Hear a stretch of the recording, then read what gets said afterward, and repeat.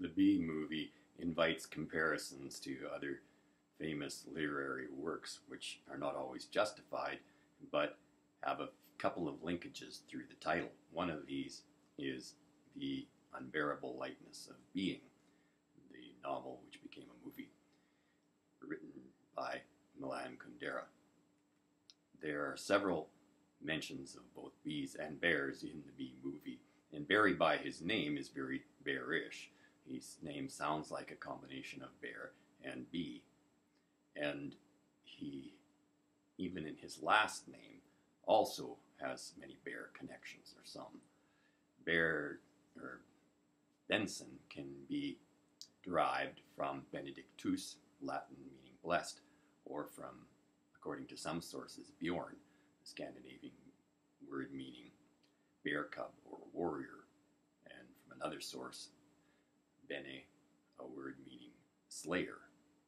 So there are these warrior associations with it, and Barry very much likes to portray himself as a warrior in one scene, telling his enraptured audience of bees that he beat up a bear and knocked it out after it had been smacking him around. And this is part of his preparation for getting his dream career and becoming unbearably light, in a way, in that he wants to fly and make a living flying by gathering honey as a jock, a pollen jock. So he has meanings that have become part of popular culture, in that there was a novel called Gentle Ben with a bear named Ben, and that has become a common feature of bears that are sold as toys and characters and so on, that they're often called Ben or Benny. So there is this strange relationship that Barry has with bears. He, in some sense, wants to be one, even as he fights or opposes them. And when Adam and he walk past a newspaper headline, it mentions a berserk bee, a bear going berserk.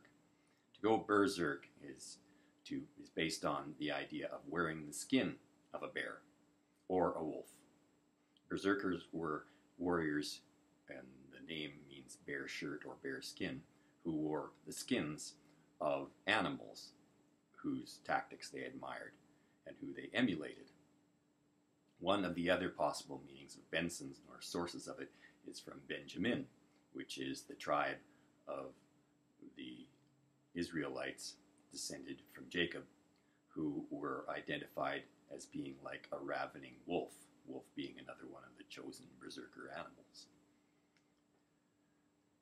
So this desire to be something much bigger and more dramatic than one is becomes an extension of Barry's character, and then works its way into the movie, in that the movie becomes unbearably light in the sense alluded to in Kundera's novel, in that it's possible to become uncertain as to whether the characters are really even there or not.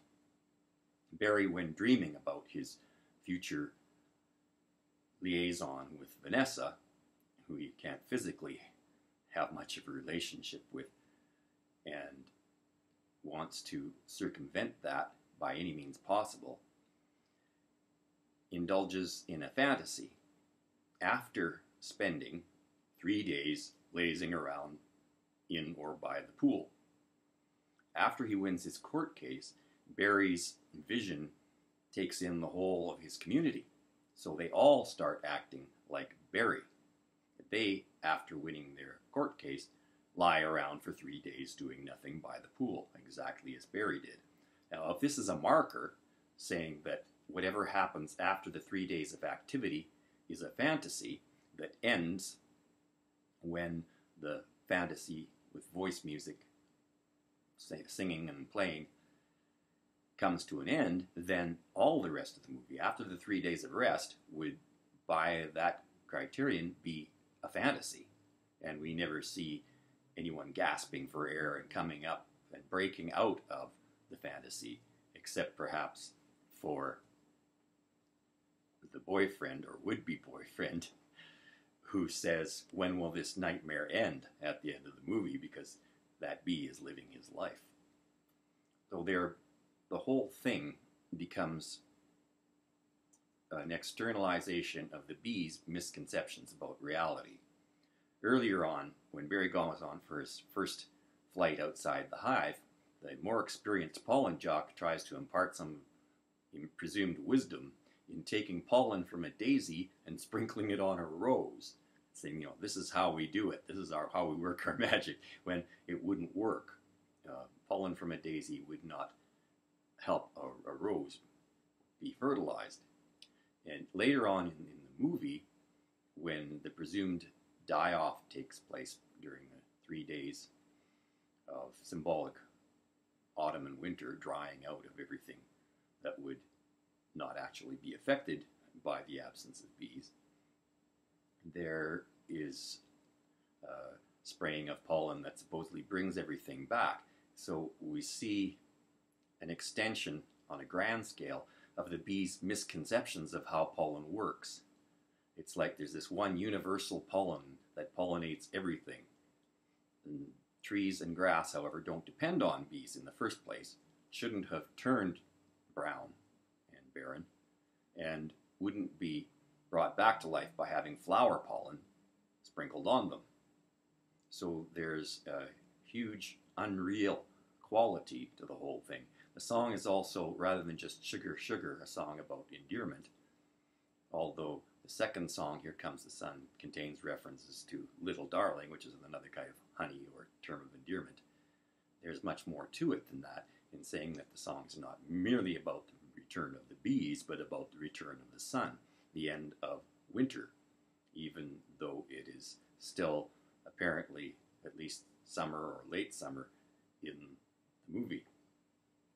So there's this whole unreality about it, and that is part of something alluded to a little bit in Kundera's novel, when people have a choice of living a light life outside the Czech Republic or going back after it has been cracked down upon by the Soviets, principally led by the Russians, Russia being the country symbolized as the bear. So after the bears have cracked down in Kundera's novel, people have to make this choice. And in the movie, it's somewhat open-ended, although there has been a bear-related crackdown. If you watch my other video on the meaning of smoke